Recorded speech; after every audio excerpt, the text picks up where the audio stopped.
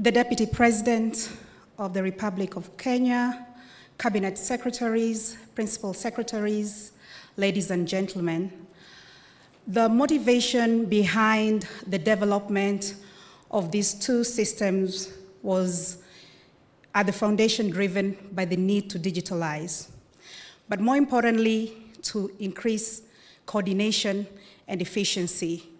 We found ourselves in a place that was heavily bureaucratic, but also manual. We were overwhelmed by the directives, and we were unable to follow through on the implementation. And so we developed these two systems so that it would not be us who would be reporting on the implementation of the directives, but the responsibility would be left to process owners, in this case, the state departments. But also the visibility that that then would present, providing dashboards for cabinet secretaries to be able to appreciate the progress of implementation, a dashboard for the deputy president, as well as a dashboard for the president. But we are also very sensitive to the cost efficiency that we're faced with. And we said, why don't we engage our local ICT teams? So at the very onset, in conceptualizing, in strategizing, we ensure that we're working with our internal ICT teams, but also technical experts from the ICT Authority, as well as the State Department of ICT. And so even as we thought through the process, as we thought through what could be possible, initially, the intention was to give an honest work, to provide an honest work, but because of the enthusiasm that we got from our internal ICT teams, the State Department of ICT, our ambition was raised. And we challenged ourselves to not only develop an online system, but really a state-of-the-art that then could rival the likes of Microsoft. And so the Deputy President, these two systems are not only robust, but can also be enhanced. Talking of data integrity, at the point of entering data, whether you're entering data to apply for your own travel as a PS, as a CS, that itself exhibits data integrity because it is information from the user. Now, this real-time data then can ultimately be used for decision-making by leadership. Why? Because then one is able to establish from a dashboard where the PSs or the CSs are traveling to, where are they spending most of their time, and if this is really impacting on their performances. And so it's real-time data, not entered by ourselves, but entered by the user. And that's why we talk of data integrity. In the process, we had our learnings, but we also had insights that the system is able to establish the location of the directive. So we have a map of Kenya that is GPS enabled, and so one is able to establish the location where the presidential directive has been issued, number one, but also on which sector. So from the dashboard, the deputy president and the president are able to establish on which areas are we mostly issuing directives, on which sectors and which areas in terms of locations at a country level. But also the use of the dashboard to be able to see just from a pressing of a button, what is the status? Also, the system is able to data filter. So for example, you'd like to establish where the water projects or the most recent water projects have been launched. Then what you need to type in is water projects, and you'll have a list of all the water projects that have been launched in the recent past.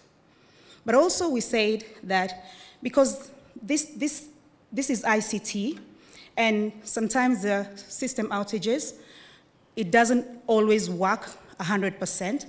Mostly it may work at 90%, but not always 100%. So we decided to provide online support, a hotline number where one is able to call and not only get help, but also get assistance and guidance. But I just wanted to share with you some numbers that we've been able to establish. Next. We had the system rolled out from the 1st of August so that we were able to deal with system issues. We didn't want to have the launch today and then have to deal with the system issues later. And so from the time that the two systems were rolled out or became operational, so far we have had 18 cabinet secretaries registered under 14s. We have 37 principal secretaries registered. We have 100 chairpersons, 70 CEOs. Total registered users is at 225, and a total of 122 travel applications have been processed in the last 1 month. And you'll see there's greater motivation on the 14s as opposed to the PDMIS. Next slide. On the PDMIS, so far, we have 1 cabinet secretary registered. And this is where the rubber meets the road. This is where we really need to report progress. And so following this launch, we'd like to encourage state departments to fully register so that they can be able to establish what are the directives that we are responsible for and what is the status of the implementation. And so the numbers are there. So far, from the time the president was installed in September 2022, 948 directives have been issued. If we're to look at the last 3 weeks, we'll probably get to 1,000 directives. We have all of them on record, scanned, and details entered into the system. And so one is able to establish which directives touches on which pillar. Under agriculture, you can already see where progress has been made. And so that takes you across all the pillars of the plan. Where are we pronouncing ourselves the most? And then this then can be used for decision making. Deputy President, there's a team that has worked on this diligently.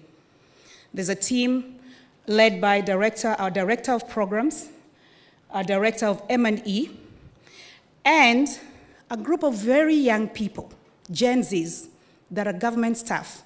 And I'd like to ask them to rise up so that they may be recognized.